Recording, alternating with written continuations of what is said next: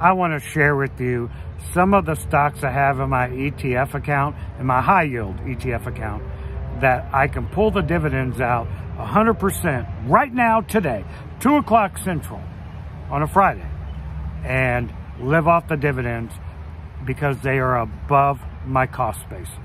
This is Mike, the tactical stock scalper. All right. So first, the one I really had planned that I could do this with is SPY T. And we are this close, so I can't count it. I can't count it yet. SPY T is not above my cost basis. So if I had to, I would have to reinvest some, but I could probably pull out 50% of the dividends. But that's not the goal with SPY T. The goal with SPY T is eventually to pull 100% out. But right now, I can pull 50% out if I wanted to. Next, now these 5 out of this is just so incredible to me.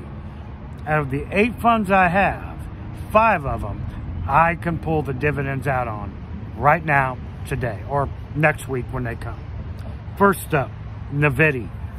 I can't believe this. I mean, this is one of my high yielders. You know, I have 2 IWMY in Nvidia that are going to bring in a large amount of dividends. And the plan with those is to reinvest 2/3 of the dividends and keep 1/3 of it, right?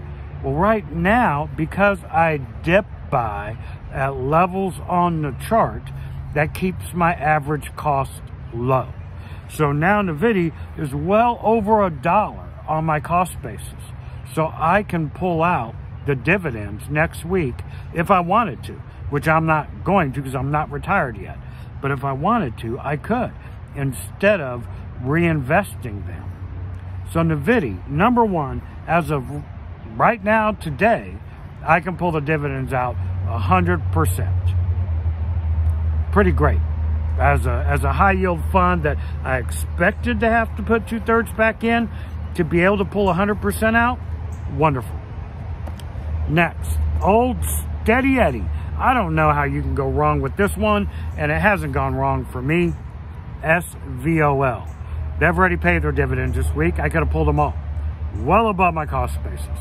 And SVOL is so easy to dip by because it trades in a wonderful channel.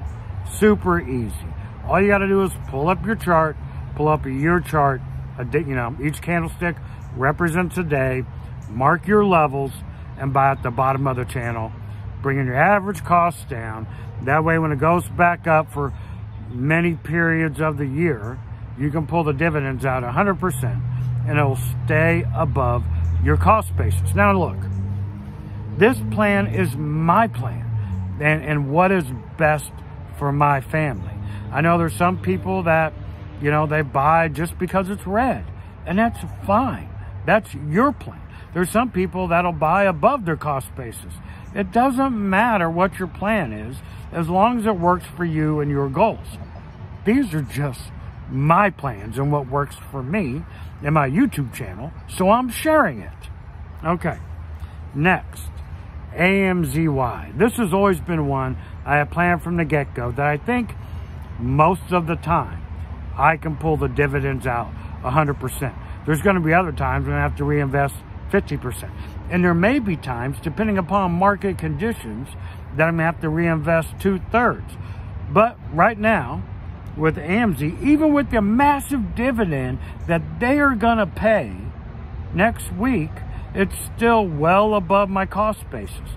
So I can pull, for my plan, 100% of the dividends out and live off them without hurting my share price.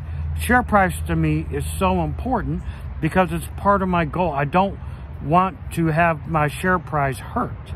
So I average down again, and then when it goes back up, I pull the dividends. Pretty simple. This strategy isn't something I created or something that I just pulled out of the air. It's been going on since the market was created, dip buying, to buy cheaper to get your average price lower. Next, WiMAX. This has always been a goal with WiMAX as well. WiMAX is well above my cost basis. So, again, the plan with WiMAX just because it's such a doggone good fund. The way YieldMax is doing this with rotating the funds continuously based upon performance. Now, I don't know if they do it personally or with an algorithm or whatever. It doesn't matter to me how they do it, just that they keep doing it. And it has just been such a strong performer. Look at it since its inception. It's really staying above $20 for the most time. Even during these market dips, it rises right back up. The way it rips back up is phenomenal. So WiMAX, pull the dividends 100% and live off them because, again, it's above my cost basis. Now, the next one is fairly new to me, and I need to thank Joanna. Joanna, if you watch this, thank you. You talk about FEPI, and you've talked about it for a long time. And if you don't listen to someone like me very much, or at all, but you should listen to someone like Joanna, who's actually living out this dream and will be living out this dream.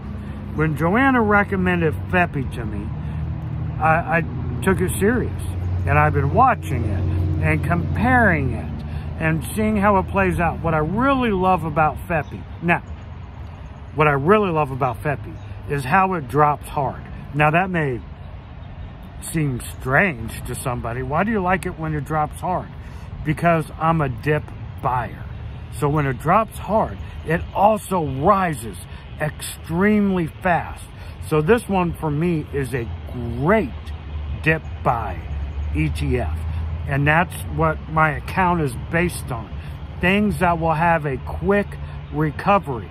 Even though they are a covered call fund, these I'm speaking of, they all have a quick recovery. And so FEPI has just been phenomenal on its recovery, much like SVOL, much like WiMAX, and much like, and just like FEPI and NVIDIA. What a, whether it's their synthetics or how they're placing their cover calls with NVIDIA, I don't know, but it recovers extremely fast. And FEPI is one of them. Now, the only thing I don't like about FEPI is the price tag. I wish it was $20, but it's not. It's $50.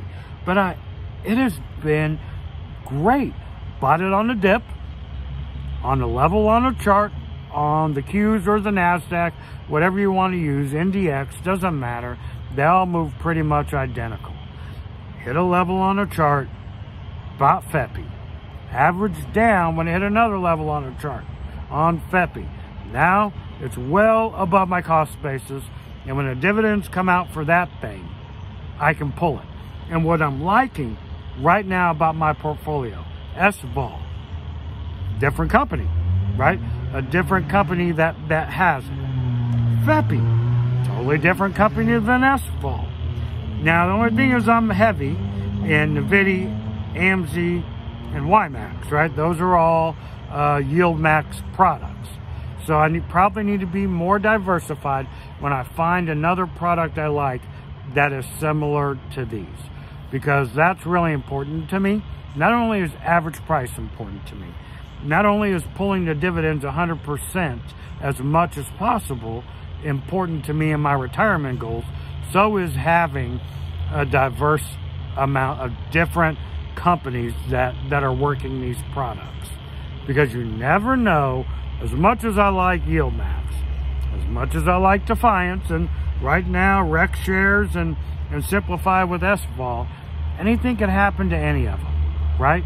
So to safeguard my family, I want diversification between companies. Now, you're going to see a lot of people on YouTube talk about how horrible these funds are and just how some of them say they should be illegal. I don't know what to tell you about that, but right now, if I can pull 100% of the dividends out and it doesn't affect my share price, I'm extremely happy. And I couldn't be happier right now. Now, what's going to happen when the market goes through a corrective measure? That's going to be a good test, and I can't wait to go through that. But I'm kind of excited for when that happens, so I can continually dip by these funds And then with funds like FEPI, WIMAX, and SFAL, I know they will recover. So dip buying is going to be extremely important and extremely opportunistic for me. Hope you enjoyed the content. To all the slugs, much love. This is Mike, the Tactical Stock Scalper, out.